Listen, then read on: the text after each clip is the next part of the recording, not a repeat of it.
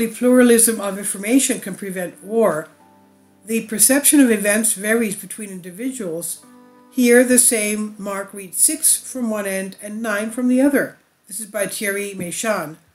All over the world, we observe an abundance of media, but not polyphony.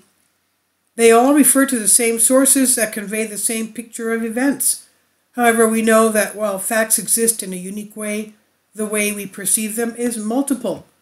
As early as the 1980s, UNESCO had pointed to informational imperialism, quote unquote, this way of imposing one perception and denying all other perceptions. Today, this dominance manifests itself in the new checkers. The only way to break free from the system is not to create new media, but new news agencies. After World War II, modern international law was established with the idea of dealing with war propaganda. UN General Assembly Resolution 110 of November 3rd, 1947, and Resolution 381 of 17 November 1950. Quickly, international legislators, hence sovereign states, agreed that we can fight against wars only by ensuring that free flow of ideas and information, Resolution 819 of December 11, 1954. However, in recent years, we have witnessed an extraordinary backsliding that is depriving us of the thinking of others, exposing us to war propaganda, and ultimately hastening us towards a global conflict.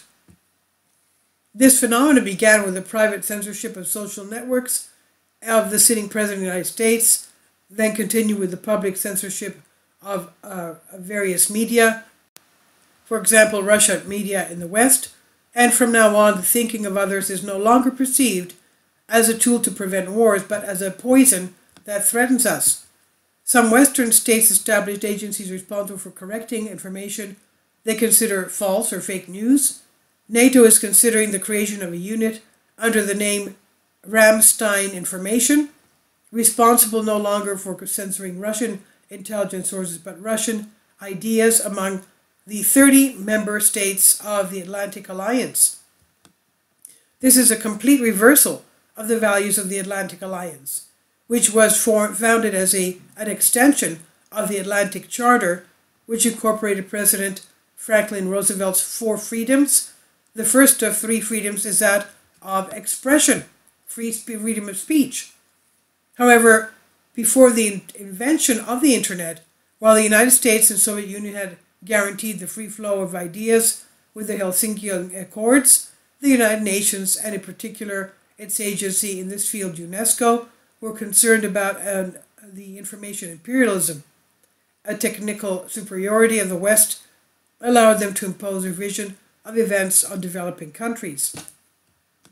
In 1976, the Nairobi Conference, the UN raised the question of the function of the media in terms of strengthening peace and international understanding, promoting human rights and combating racism, apartheid, and incitement to war. Irish former Foreign Minister and Nobel Prize laureate Sean McBride had established a committee of 16 figures within UNESCO.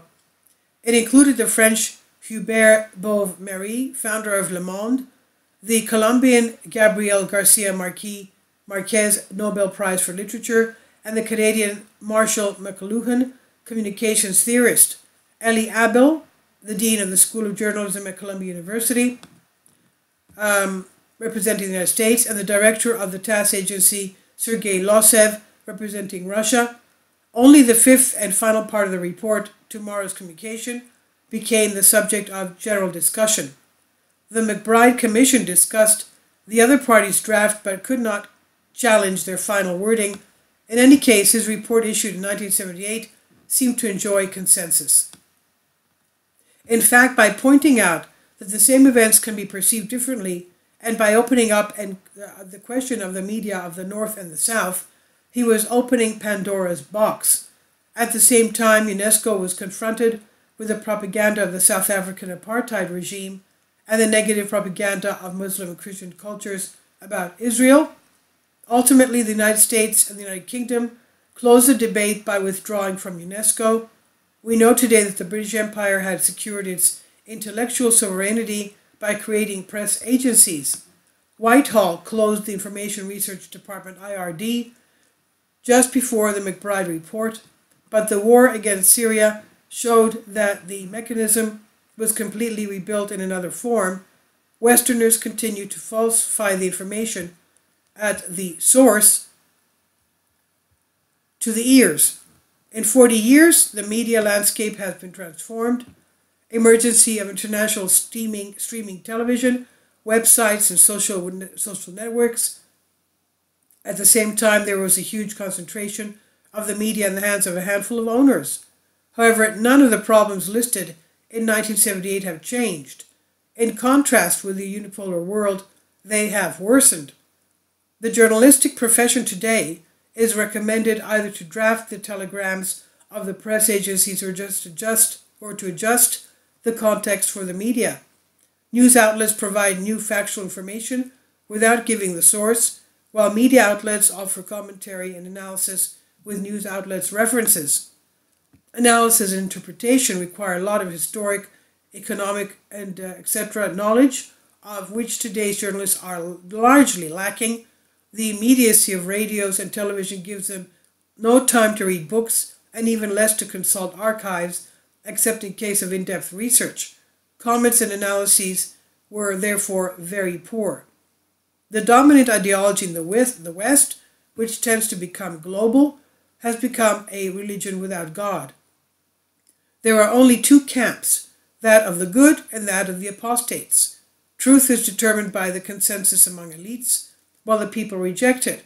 Any criticism is considered blasphemous. There is no longer any room for debate and therefore no democracy. The alternative press has become equally impoverished because it relies on the same data as the international media, news agency cables. It's indeed enough to control AFP, AP, and Reuters to impose a vision of events on us. You can season them according to this or that trend, Republican or Democrat, conservative or progressive, etc., but it will always be the same dish. After the 9/11 attacks, those who challenge the official version of events are described as conspiracy theorists, quote-unquote. After the election of Donald Trump, those who question the facts of news agencies are accused of distorting reality and manufacturing fake news. Journalists have forbidden themselves to broadcast the thinking of conspiracy theorists, hence dissidents, and are trying to correct fake news with check news. Yet at the same time, faith in mainstream media outlets has collapsed. In the United States, the Gallup Institute has been assessing trust in print media since 1973 and in audiovisual media since 1993. Trust in newspapers has fallen from 51% to 16%, and trust in radio and television from 46% to 11%.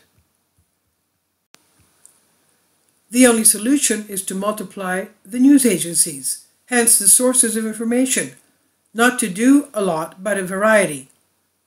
Only then will we realize that the way an event is reported determines the way we think about it. For example, today, the three news agencies listed above are presenting the conflict in Ukraine as a Russian invasion.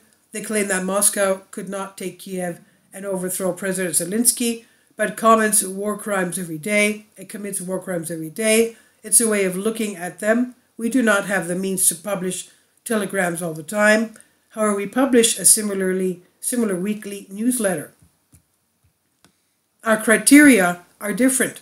We're referring to international law and not Western rules. Therefore, we describe the same conflict as an application of Security Council Resolution 2202 and the, quote, responsibility to protect, end quote, oppressed populations from 2014. The facts are the same, but for the some, the way they are described leads to thinking that the Russians are offenders, while ours leads us to believe that the Russians' position is legitimate. The truth is that there is another difference. We interpret events in terms of time. For us and for the Security Council, there has been a civil war in Ukraine for 8 years that has left 20,000 dead. 3 major agencies pretend to ignore this. For us, radical nationalists, quote-unquote, have a long criminal history, costing the lives of 4 million of their fellow citizens. The big three agencies also pretend to ignore this. This difference can be applied to all subjects. For example, the major news agencies explain to us that the West imposed sanctions to punish Russia for invading Ukraine. We don't read events that way. Once again, referring to international law and not Western rules, we note that the decisions of the Anglo-Saxon and European Union violate the Charter of the United Nations, and it's not about sanctions, since there was no court decision, but about financial weapons for waging war, etc. Those of Russia, as formerly besieged the castles to starve those who had taken refuge there. Each difference in interpretation of the facts gives rise to another. For example, as we point out that Western pseudo-sanctions have not been approved by the Security Council, we are told that this is perfectly normal, given that Russia has veto power in the Council. In other words, to forget why the UN was organized the way it was. It's supposed not to speak good, but to prevent wars. This is precisely what allowed the Council to adopt the Resolution 2202, the Resolution 2202 on the resolution of the civil war in Ukraine. However, the Westerners, despite the commitment of Germany and France, have not implemented it, forcing Russia to intervene. We could go on ad infinitum with this double reading. The important thing is to remember that the presentation of events fundamentally changed the way they are perceived. Finally, I'd like to call for the establishment of news agencies that describe events in their own way and no longer in the way of our leaders.